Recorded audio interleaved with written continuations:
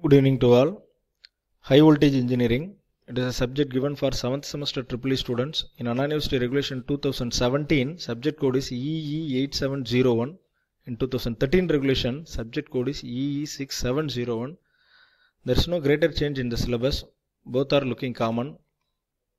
In this video lecture, we are going to know unit-wise important question for slow learners. I have taken previous Anna University question papers of November, December 2019, 21, April, May 2019. Unit 1 is over voltages in electrical power system. I have considered 6 questions as important. First one, what are the mechanisms by which lightning strokes develop and induce over voltage on overhead power lines? What are the sources of switching surges? Question number 2 is, explain clearly with the necessary equation the theory and advantages of Bewley's lattice diagram. Sometime problem also asked from Bewley's lattice diagram. Question number 3 is, what are the causes for switching and power frequency over voltages? How are they controlled in power system? List out the problems caused by corona discharges. Fourth question is, consider an overhead transmission line connected to a cable. Obtain the expression of reflection and refraction of traveling waves at the junction. What is tower footing resistance? Discuss 2 methods to reduce their resistance. Question number 5 is, give the mathematical model for lightning discharges and explain them.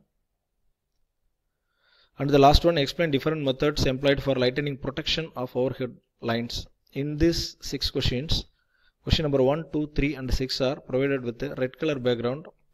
Students should not avoid this question. Unit 2 is dielectric breakdown. All are having subdivisions. Question number 1, define corona discharge.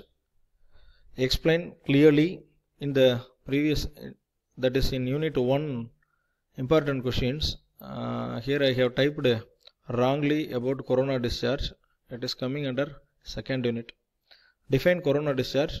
Explain clearly anode and cathode coronas. Explain also state its advantages and disadvantages. See the marks split up. First one 3 mark, next one 10 mark.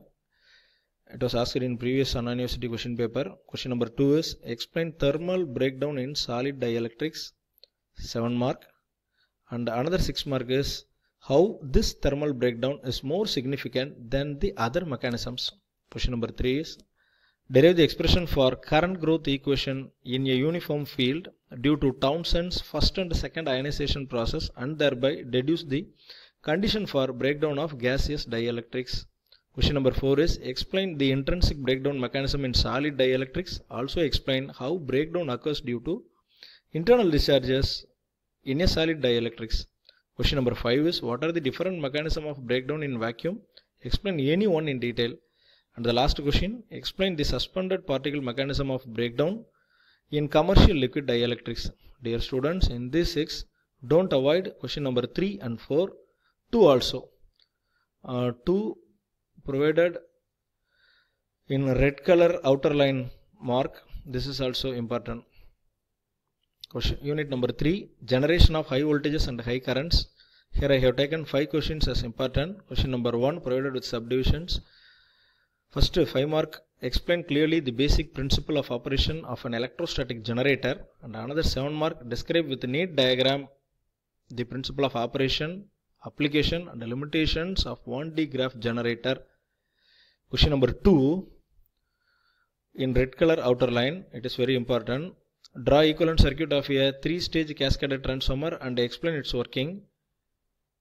Determine the expression for short circuit impedance of the cascaded transformer, hence deduce an expression for the short circuit impedance of an n-stage cascaded transformer. Question number 3, explain the working principle of Cockcroft-Walton voltage multiplier circuit under no load and loaded conditions. Subdivision 2, derive an expression for total voltage drop and total ripple voltage of an n-stage voltage multiplier circuit and hence deduce the condition for optimum number of stages.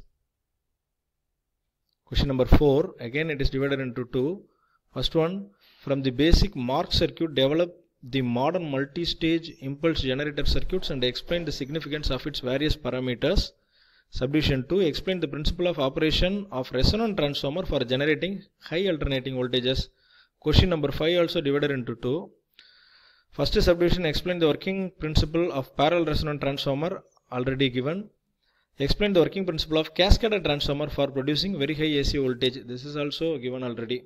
Dear students, in this 5, not only 2, 3, 4, first one also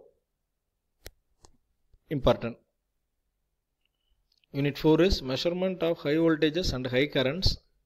For this unit also taken 5 important questions. 3, 4, 5 it should not be avoided, but overall all are important. First one, explain how DC high voltage can be measured using series ammeter. Second one, explain with neat diagram the principle of operation of an electrostatic voltmeter. Discuss its advantages and limitations for high voltage measurements. Draw the simplified equivalent circuit of a resistance potential divider. Question number 3. Describe the working principle and operation of generating voltmeter for measuring high DC voltage. With the phasor diagram, explain how a tuned capacitance voltage transformer can be used for high alternating voltage measurements in power system. Fourth one, with an equivalent circuit and its step response, discuss how are resistance, capacitance and mixed RC potential dividers used for impulse voltage measurement. Explain the arrangement used to minimize the errors in each case.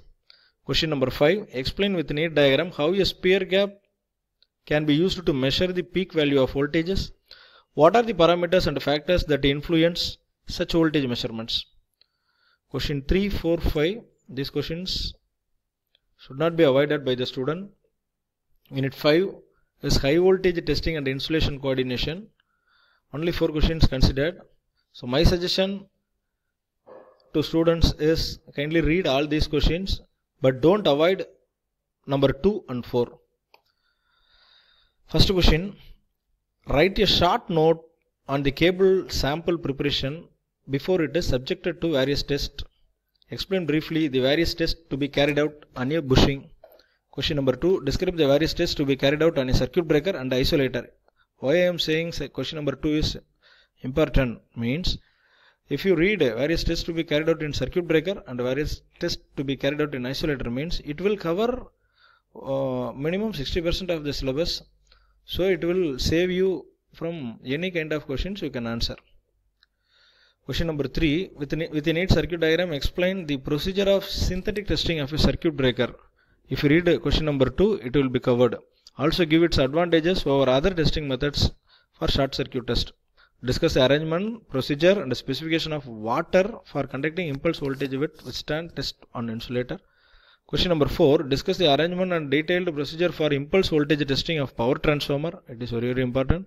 Explain the procedure adopted for detection and location of fault in a transformer during impulse testing. This is also important. Dear students, while listening this lecture, you can understand how the mark is splitted, and high voltage engineering paper is fully provided with the split up questions. Good luck. Thank you all.